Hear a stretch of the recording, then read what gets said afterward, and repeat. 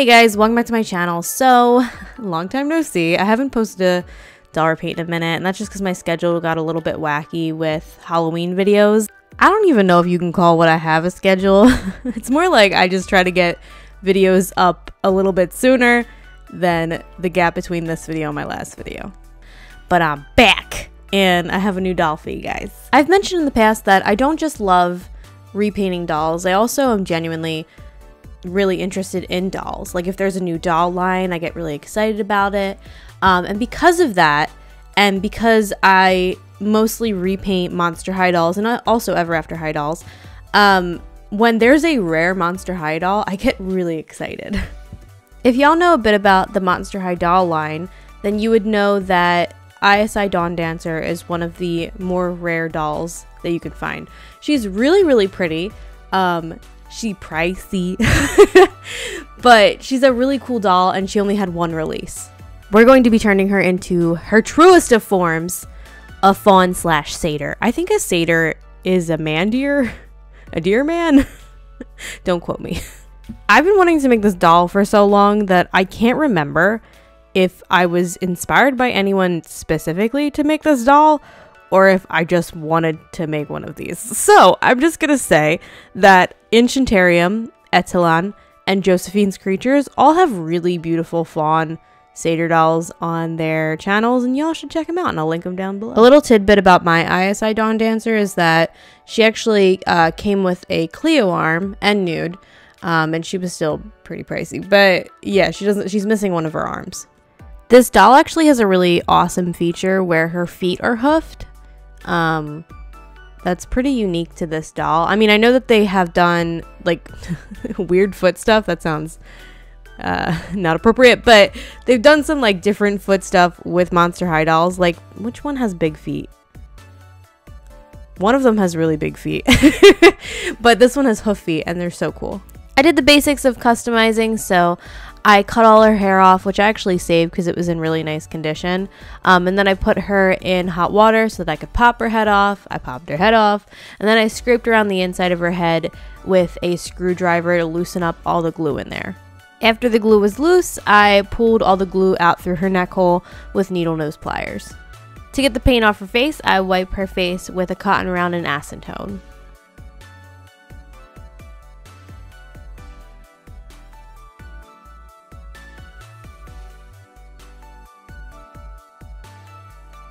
I wanted to change the placement of her ears because I thought it would be just like so stinking cute if they were on the side of her head, so I'm cutting off her ears with an X-Acto blade.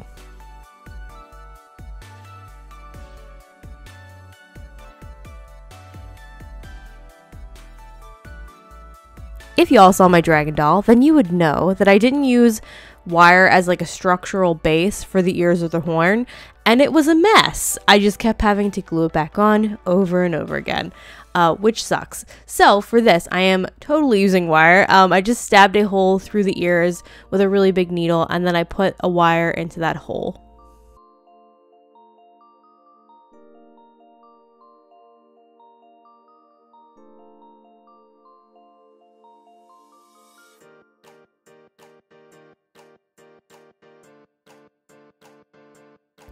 Y'all just can't tell me that ears are not cuter on the side of the head. They're just so damn cute.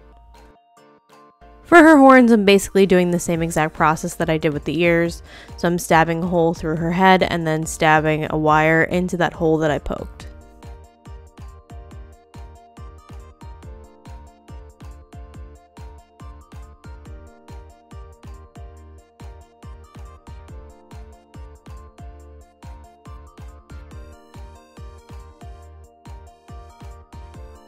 I'm going to be sculpting on top of the ears and the horns with epoxy sculpt, so I don't really want the ears and the horns to move around while I'm doing that, so I'm just adding a little bit of super glue to those areas.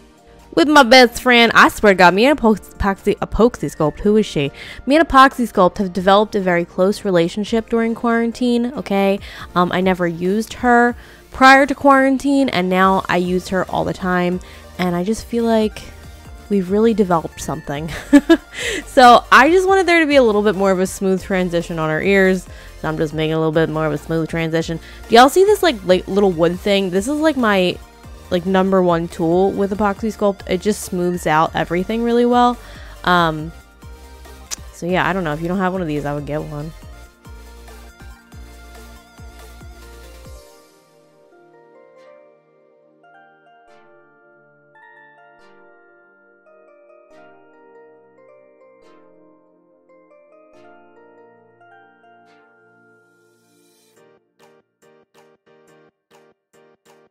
Onto the horns. So the first thing I'm doing is I am taking the epoxy sculpt and I'm just like wrapping that around the wire. I'm getting the general shape that I want.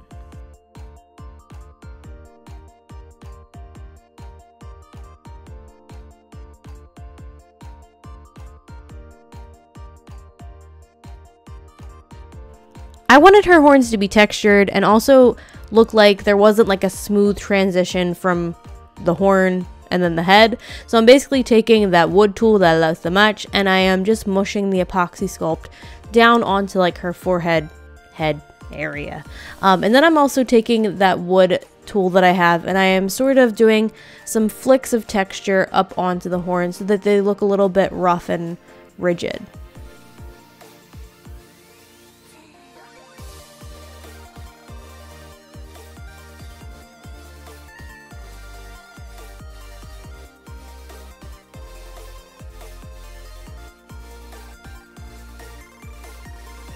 I wanted her horns to have more ridges to them, so I'm taking little snakes of epoxy sculpt and I'm wrapping those around her horns, evenly spacing them out as I go.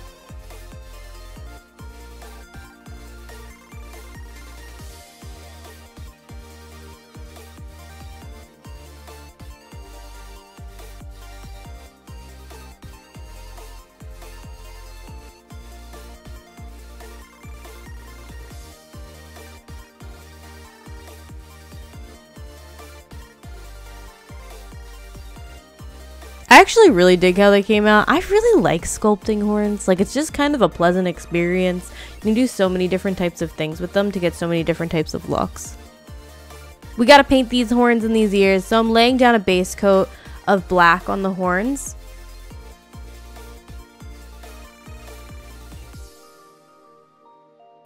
I'm using acrylic paint, by the way, if that wasn't obvious, but I painted in her ears, and I have a bit of a problem matching the skin tone of dolls with acrylic paint that I mix together. I think because it usually ends up a little bit darker, and I think that's because I'm not taking into account that acrylic paint generally dries a little bit darker than the color that you lay down.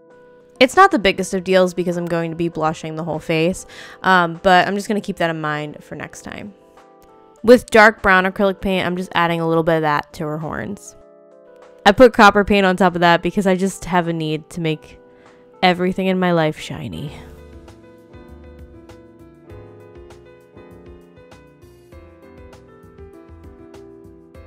Moving on to the face up, so I spray the doll 3 times with Mr. Super Clear, waiting 15 minutes between each spray and wearing a respirator mask, and I begin sketching in her face. I begin by sketching in the eyes with a red pencil, and I'm making them a little bit smaller than the molded on eyes because the molded on eyes are kind of like real big, and I just don't quite think it suits her face very much. I'm also making the inner corner of her eye kind of pointy instead of rounded because if you look at deers, that area is just pointy, so that's why I'm doing it.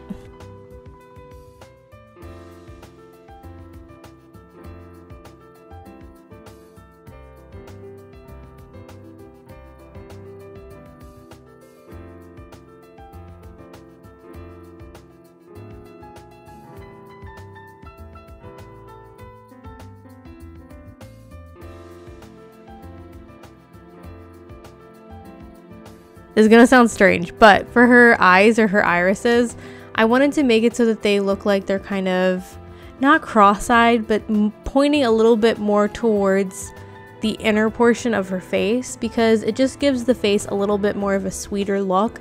I don't know if I accomplished this, but someone who does this really well is Sugar Lump Gift Shop on Instagram. If you guys haven't checked her out, she does this effect really well. I don't quite know if I achieved this look. I just feel like there's a really thin line between getting this effect for your dolls and then them looking cross-eyed, so I don't know. They turned out how they turned out, I guess.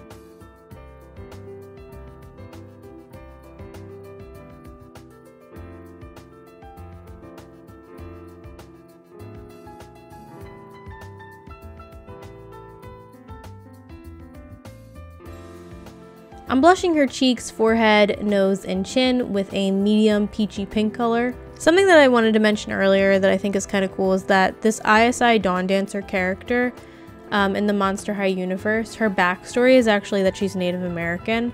And I think that's so cool. Like, I don't know, are there a ton of like Native American dolls? I feel like probably not.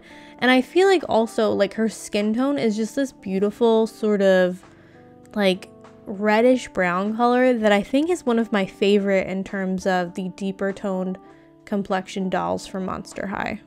So I was just Googling Isi Dawndancer, and something that I think is kind of cool that I just found out. If you guys are like me, then you may have been like, why is her name like Isi? Or Isi, I don't know if I'm pronouncing it correctly, but she has a very like unique name, and it's because it means deer in Choctaw Native American. The more you know, y'all. I'm just saying, it's kind of interesting. I'm shading around her eyes, nose, and lips with brown shades.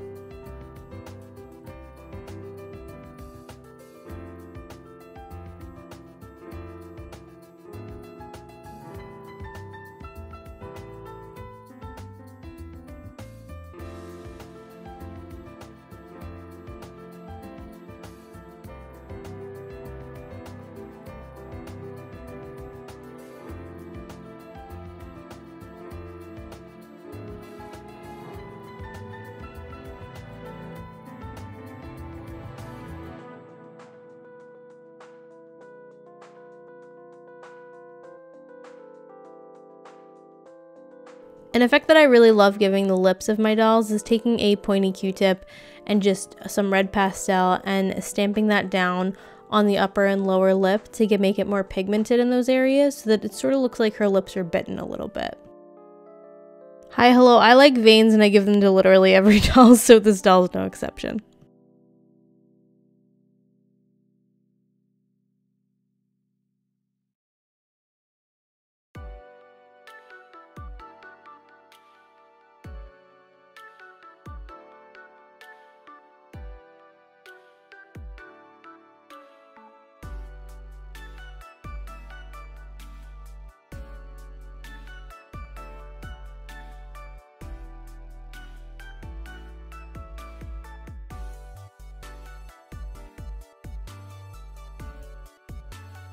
I've mentioned in the past that I think I'm a little bit cursed because every time I try to do purple eyes, they just end up being blue.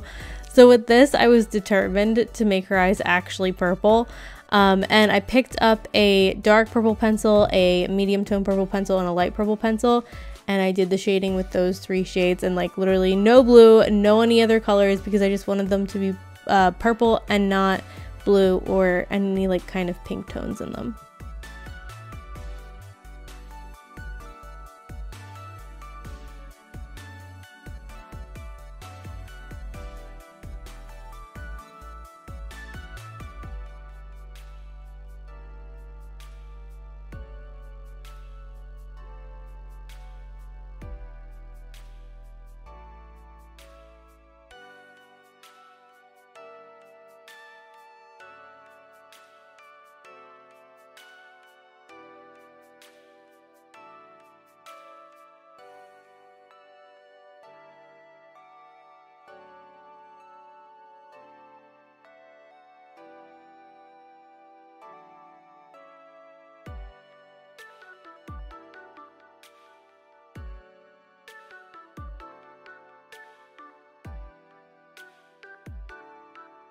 To intensify the color on the eyes, I again took my pointy Q-tip and I'm just tapping on some purple pastels on top of the eyes.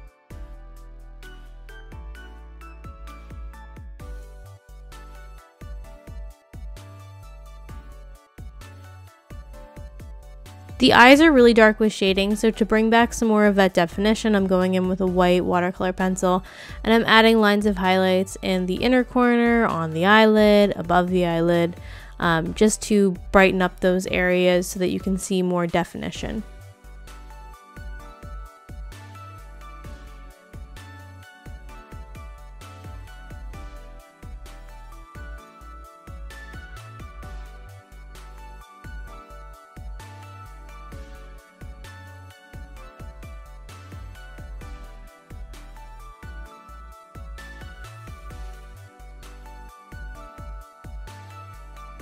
I'm kind of bummed because I went in with a brown pencil to attempt to give her freckles.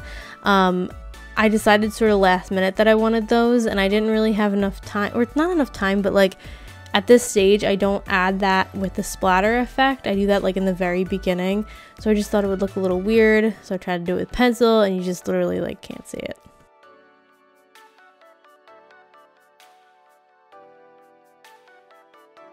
We're adding tons of like glitter, chunky glitter all over the face and pigments and stuff. So I took my macro Pearl X pigment, put that all over the face, and then I took one of my coppery pigments and put that on top of the lips.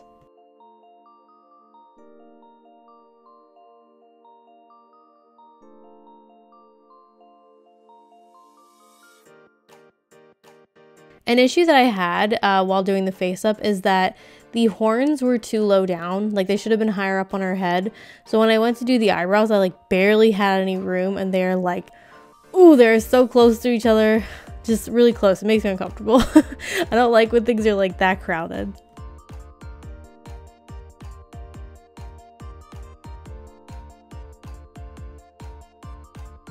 By the way, y'all, if you are curious about what brushes I use when I'm doing like little tiny detail work, that is in the description box.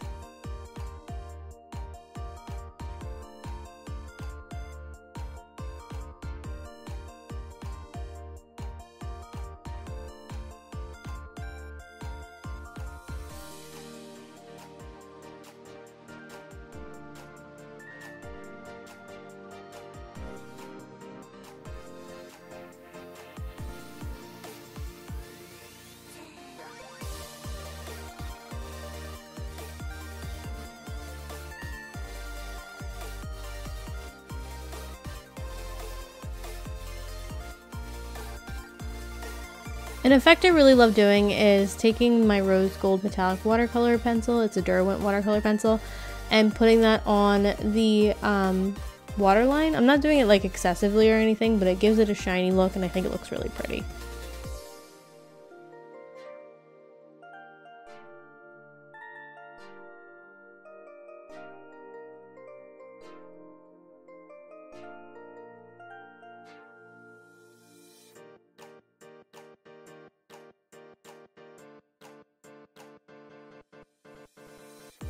Now for her uncomfortable eyebrows again, I'm adding little flicks of hair into the eyebrows.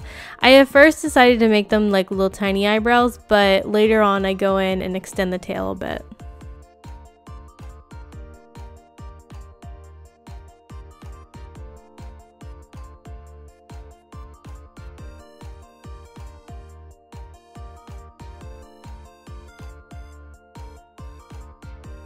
I add lines of highlights going toward the pupil with white watercolors, and I feel like with this you need like some of the tiniest of tiny brushes to get this effect.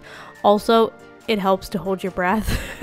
This is like one of the most meticulous things I feel like I do with repainting faces, but if you mess up, something that's important to keep in mind is that you can wipe it away if you're using watercolor with like a Q-tip or whatever, so it's not a huge deal. I like wipe it away all the time and then redo it.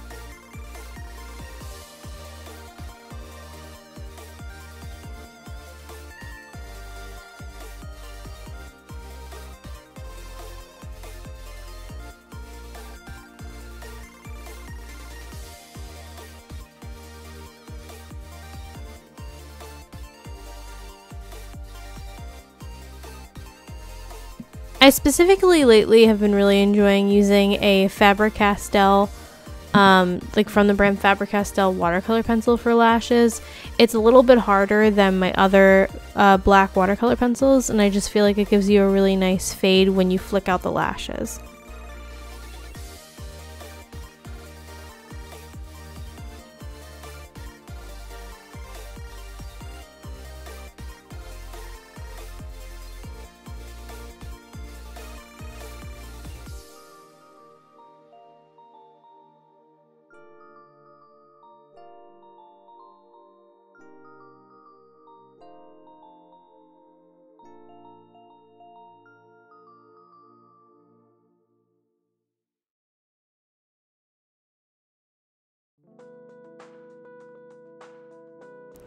add a couple flicks of brown watercolor paint to the eyebrows for hair. I feel like you can barely see it, but I do like how natural and sort of soft the brows came out on this repaint, even though they're like uncomfortably close to the horns.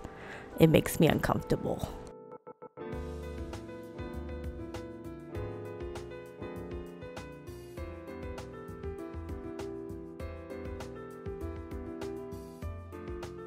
With metallic rose gold watercolor as well as white watercolor, I'm just adding a couple dots of highlights to the waterline.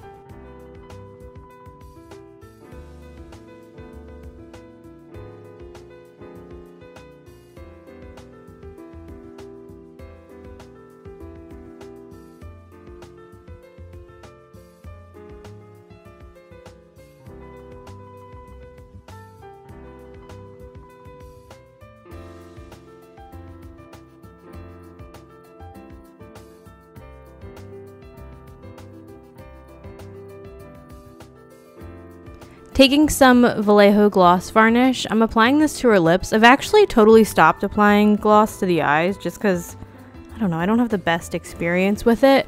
I find that it's hard to take photos and sometimes it just looks a little weird after a while, so I've just completely stopped applying gloss to that area. This is how her face turned out, and as you can see, I did extend her eyebrows a little bit. I just thought it suited her more.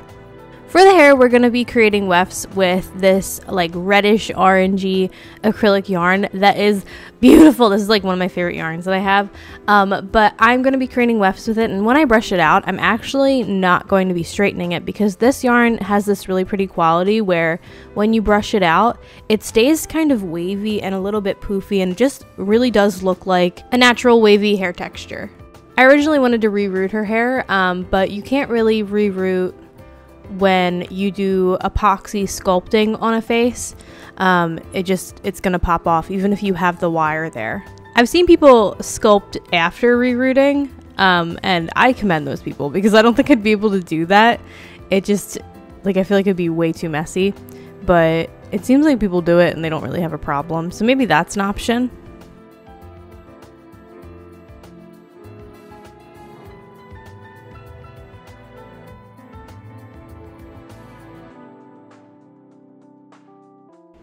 After I'm all done making the wefts and they're all dry and stuff, I'm taking my Elmer's glue wall and I am just gluing the wefts to her scalp. I did end up painting her scalp with brown acrylic paint because if there's any gaps in like where I'm applying the wefts, if you have the scalp a similar color to your wefts, it just doesn't look as obvious as opposed to like it being a flesh color.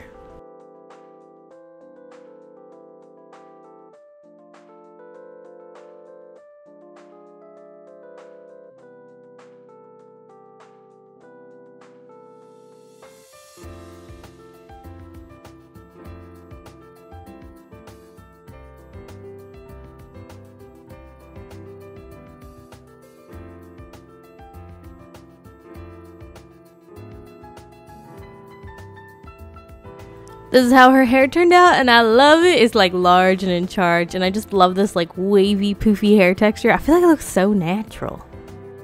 Upon looking at her face with the hair, I decided that her face was kind of lacking something, and I've never done this on a face before, but I decided to give her one of those like anthropomorphic noses, the little animal noses. So I just colored in the bottom of her nose with a brown watercolor pencil. Onto the body. So like I mentioned earlier, this doll came with a Cleo arm and hand, and I really kind of hate Cleo, like the first wave. I think it's first wave Cleo. She has like these freakishly tiny hands and they just sort of bother me a little bit. So I was going to replace them with these arms, but they're big for some reason. It actually took me a while to figure out that I think they might be like Nephra's hands. So they're like the big sister body type hands. I ended up just replacing it with some Magoolia arms and that ended up working out. I wanted to give her some digigrade legs, so I am cutting her legs so that I can reattach them in the position that I want. I'm also cutting a little chunk off of the legs because the Monster High legs, the lower portion of them are kind of like really long, and I just figured this would make it look a little bit more proportioned. We're drilling holes in her upper butt area for her tail and also the lower part of her lower leg so that I can take a wire and put that into her legs so that I can reposition them.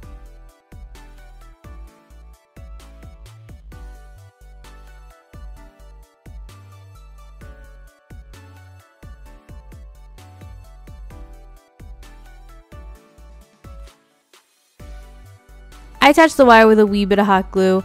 I actually should have gone back after this, after it was like hot glued in place, and gone over it with epoxy glue, but I didn't because I make bad choices sometimes, and it just makes it so that it was kind of annoying to sculpt because it just wasn't the best hold in those areas. So if you're creating a doll like this, I recommend going over the hot glue with some stronger glue.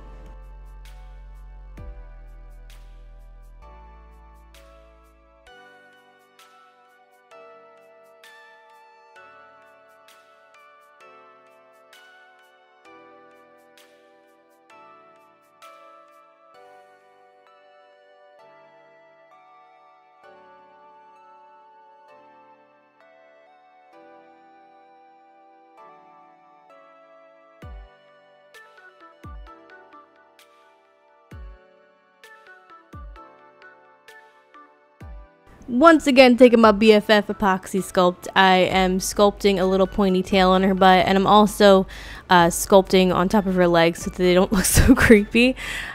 Honestly, after sculpting them, they still look pretty creepy.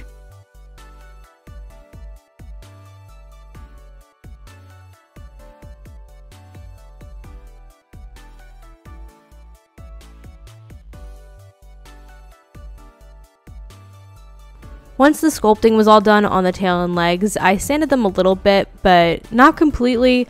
I definitely could have sanded them more, but it's also just not very necessary for this because I'm going to be putting tons of yarn in those areas and it's going to completely cover it up. I painted over the legs, tail, and her Ghoulia arm with acrylic paint.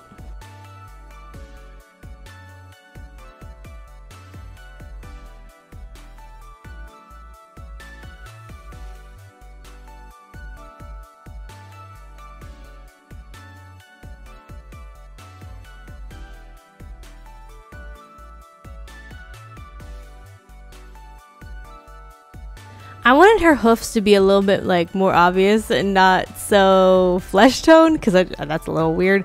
So I'm just painting them black.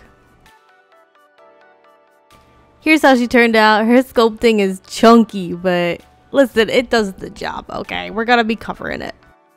I blush her body as per usual with the same color pastels that I used on her face.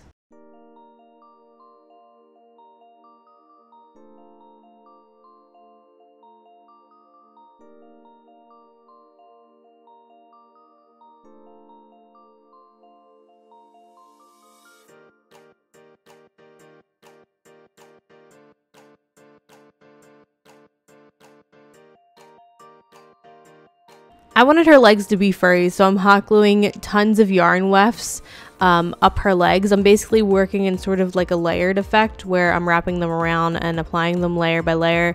I'm cutting them as I go because it can just get really intense. So I fully was not prepared for how kind of miserable this process was.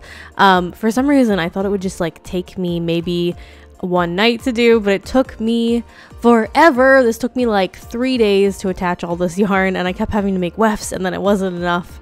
And I would put it up there with sort of when I was gluing feathers to a doll. That sucked. This also sucked. Not quite as much as feathers, but it was still sort of a miserable experience.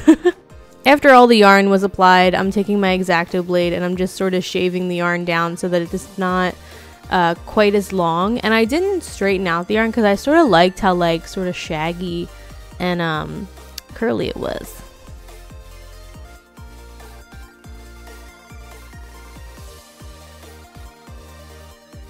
I wanted to show y'all like a little before and after. So the left leg is shaved down with the X-Acto blade and then the right leg isn't. I did end up losing some yarn in certain areas, but I just went back in and sort of did a touch up. This is how she turned out once I put her head back on, and I really like it. Like, her legs are so fluffy. I made her a relatively simple dress, and I'm just hemming the top of the front of the fabric as well as the bottom, and doing the same to the back of the dress.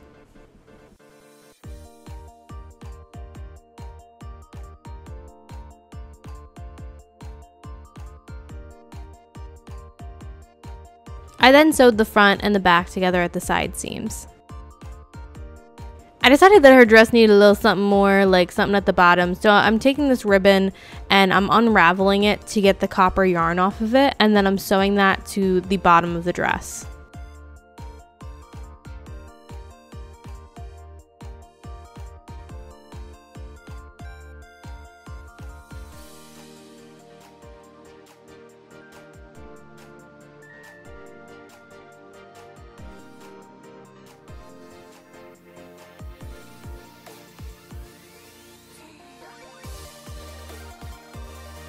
The tassel looked a little messy, so I'm just trimming it down.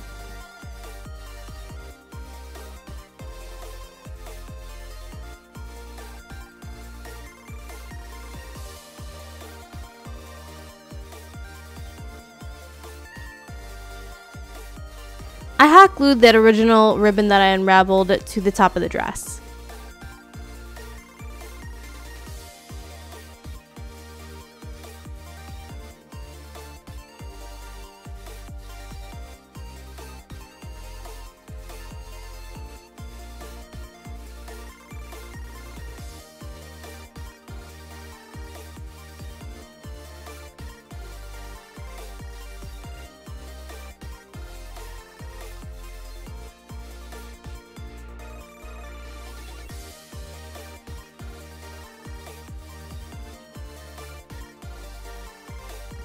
I thought she'd look really cute with a scarf, so I cut out a strip of olive green fabric and I sewed some fabric to the bottom to make some little dangly bits at the bottom of the scarf. I don't know if that's what they're called, but you know, these little dangly bits.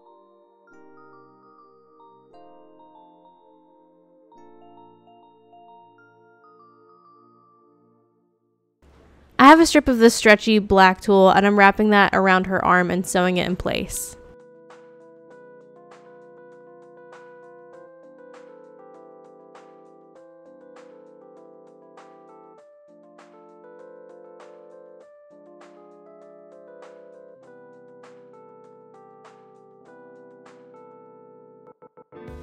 She has some pretty prominent like holes in her ears and I wanted to cover that up and also make it look like she has earrings. So I'm just putting these little rings, I think they're jump rings, into the holes that are in her ears. I mentioned this in my dragon video, but I feel like, listen, I'm decorating her horns with some wire. It just looks cute. I feel like if I had horns, I'd decorate it with wire, so that's what we're doing.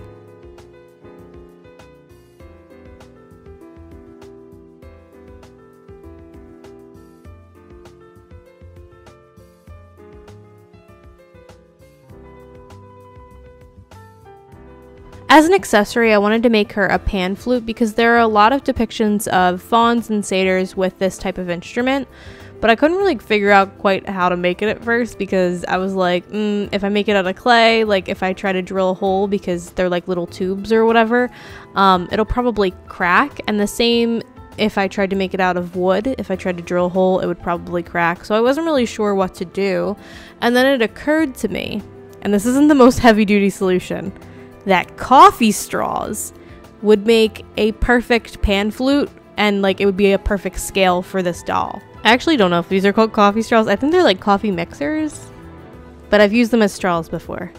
I don't know. I cut about 5 of them out of the straw, having them gradually get bigger as I go.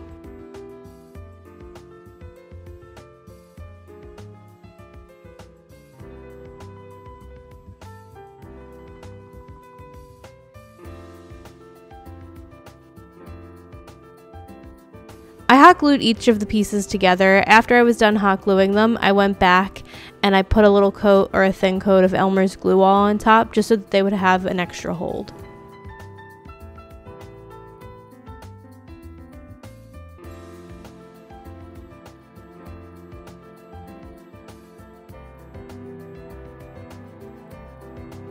Here she is. So simple. This was like the easiest thing I've ever made, I think, when it comes to doll repainting accessories.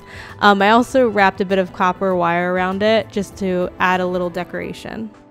I made a holder for the pan flute out of some faux leather. I cut a strip of it and then I cut a smaller strip and sewed that so that it can hold the pan flute. Like this. So cute. I have like a copper leafy ribbon that I thought would look cute as a hair accessory, so I pinned that in place on her head. But at this point I was like, I'm done, but then I was like, no, let's add even more accessories. So I have a bunch of glass bottles that you guys may have noticed in a couple repaints, like my dragon has one, and I wanted to use one of those. At first I was like, oh, I use them too often, but I have like 25 of them, so you're gonna see them quite a bit. I want to use them up. I cut out some of this green fabric in little tiny pieces to look like grass, and then I have these tiny flowers that I got from Daiso, and I'm putting a couple of those inside of the glass jar. This is actually very inspired by Enchantarium's Faun or Satyr. They have like a little bottle full of like little plant things, and I was like, you know what, I want to add one of those as well. I made a little holder for the bottle as well, basically using the same technique that I did for the pan flute holder. And just when I thought I was done, I remembered I had these little balls. I don't know what they are, but I decided to put a couple of gold and pink ones inside the glass bottle. Oh, I love it. It's so cute. It's so dainty. The very last thing that I added was I got these earrings off of Amazon, and I just put them in her hair as a hair accessory. And with that, she's actually done. I'm like pretty happy with how she turned out. She's probably not like my favorite doll. Like I feel like with a lot of customs, the most recent one is my favorite, and I don't think that this is like that for me, but I do like her. I think she has like a really sweet little face up, and she fits in with my little fantasy clique of dolls. And yeah, let me know what you guys think about her. Like this video if you like this video, subscribe, it makes me happy, and I hope you guys are having a beautiful day.